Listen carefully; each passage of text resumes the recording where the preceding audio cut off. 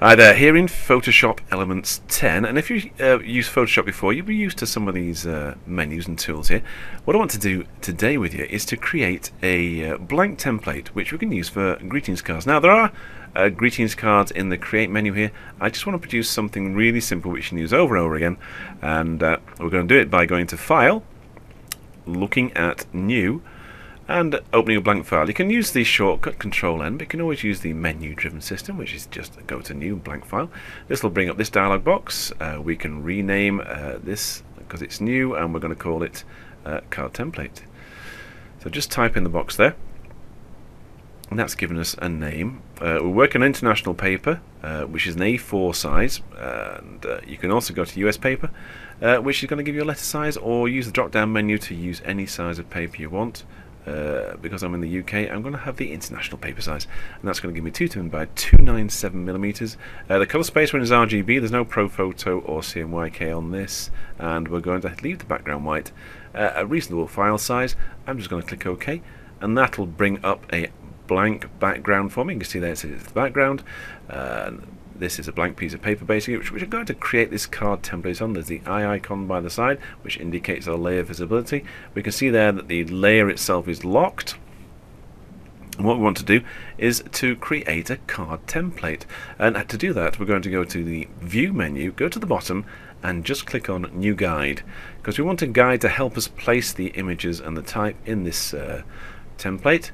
And I want a horizontal line, so drawing across there, a horizontal line halfway across this image. So I'm going to click on the horizontal radio button, and I know from full well that halfway down the sheet of A4 paper is 14.85 centimeters, and if I click OK on that, that will put a guide across.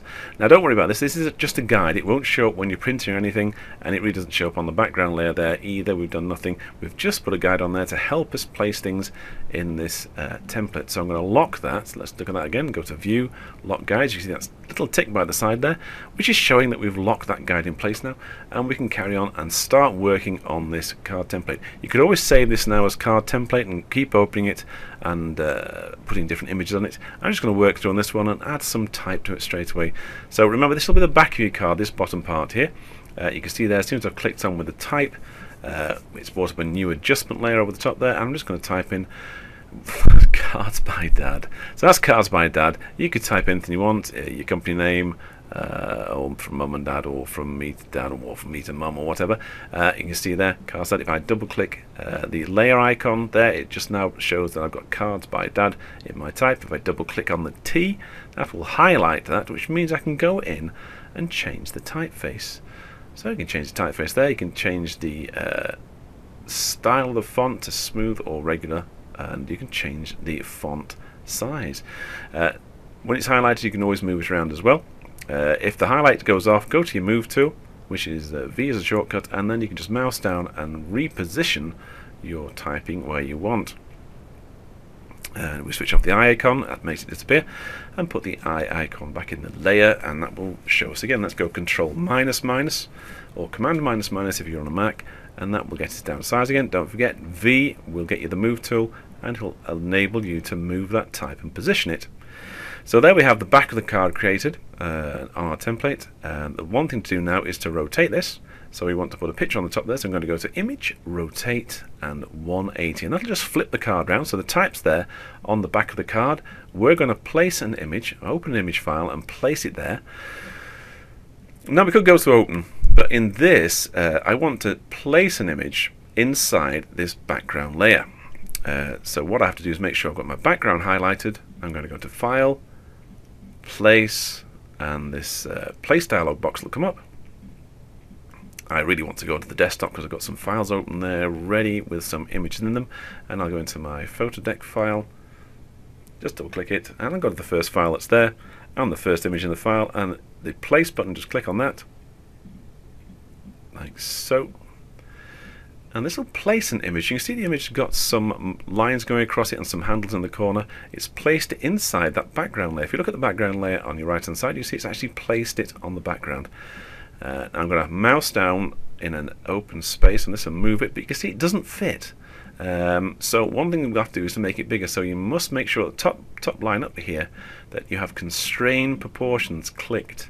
So constrain proportions on the top there clicked. So you can just mouse down on the corner there and just drag it out, and that'll drag it out proportionally. Mouse down again inside the image and reposition it. And if you're happy with that, double click inside, and that'll position, and your image now will be ready for either flattening, saving, or printing. If you're happy with the print, if you're happy with the image, everything's looking good, we can carry on now and we can flatten this down. So flatten the image down. Now you can save that now, or we can go straight into printing. You see there, it looks like a card. The blue line is where the fold is going to be in the card. We can go into print. You can use the shortcut Control P, Command P. This will bring up the elements dialog box for your printer, and you can see here it's showing you what the card's going to look like. It's going to tell you which printer you want to choose. I'm using my IP6700 for this one. We can change all the things in here, like the paper you're going to use, so you can go to glossy paper. Let's have glossy paper on that one. I use my sheet feeder in my printer, not the cassette. So yeah, use the auto sheet feeder. My paper size is A4. Print quality setting, you might want to change this. This will bring up your actual printer dialog box. I want to go into high quality printing on this. So just click on high on that. And the most important thing with these is to make sure that you have your borderless printing checked on. We don't want any white edge around the edge of this card. We want it to be printed right up to the edge, so you must have your borderless printing checked. So we're doing individual print, we're doing the actual size. Remember, we're going to do the actual size of the print. We're not going to crop to fit at all, so just make sure we've created this as an A4 template, and then you're going to print it actual size. And I'm going to do one copy. One thing I do suggest you do is to print off on a cheap quality paper first of all. Before you press print, just put some cheap photocopy paper, whatever printing paper in, just to check it to make sure everything's alright. Run a one off and then put in your nice paper and print a nice card. Now we can save this one. I suggest you do save as with this, as we can rename this. You don't want to be saving it over files you already got in your filing system. We could call this one card template. I really don't want to call this one card template because I might have saved that out as a template somewhere else. I'm going to call this one Manchester card. You can call it what you want. Somewhere, save it somewhere that you can remember where it is in a name that you know you're going to remember. Now between 10 and 12 quality. If it's too low, you might find when you open it again that the quality of the image is quite poor. So between 10 and 12 will give you a decent sized JPEG. Baseline standard, click OK, and that's all saved up.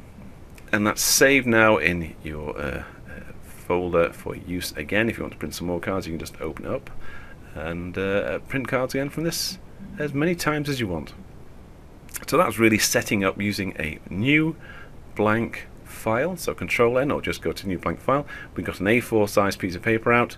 We set a guide up using the view, new guides. We've printed by pressing Control P. We've changed our printer settings, changed the paper, made sure, the most important thing, that we've gone to borderless printing. Now borderless printing will be in your printing dialog box somewhere. It might say full bleed, I'm not sure what other printer companies do. And we've printed off a card, and it was as easy as that. Once you set a card template up, you can save the card template separately and then just add images to it when you want to. Okay, that's been me for now. Until the next time, that's bye for now.